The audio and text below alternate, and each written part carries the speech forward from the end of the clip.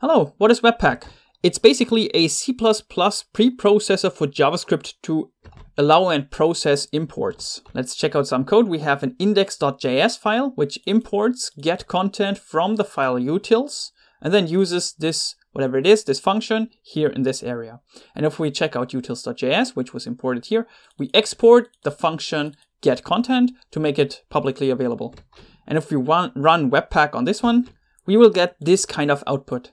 So what Webpack does is it checks for import statements, checks, okay, what should we import, then takes this definition, puts it basically in this location, and then puts everything together, removes all the white spaces, maybe does some minor optimizations, and there we go.